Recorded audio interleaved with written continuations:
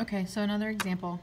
So this is from your review worksheet, 3x squared plus 24x plus 45. First thing I'm going to do is see if I can factor out a greatest common factor. 3, 24, and 45, since it's already set equal to 0.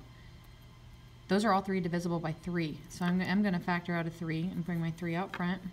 Then I'm left with x squared, divide that by 3, plus divide by 3, 8x, divide by 3, 15.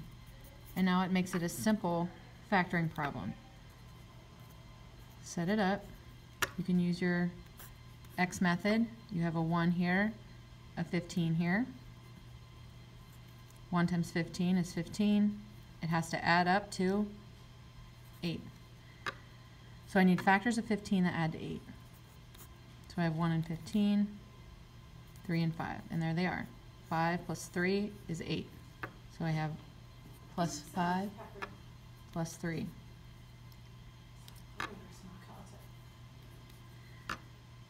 Equals 0. Then I'm going to go ahead and set it up.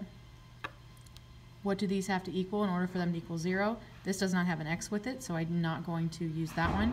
So I have x plus 5 equals 0, and I have x plus 3 equals 0. Solve for x, subtract 5. Cancels. I have x equals negative 5. Subtract 3. X equals negative 3.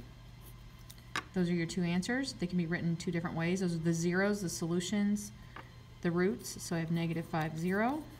And I have negative 3, 0, or just x equals negative 3 and x equals negative 5.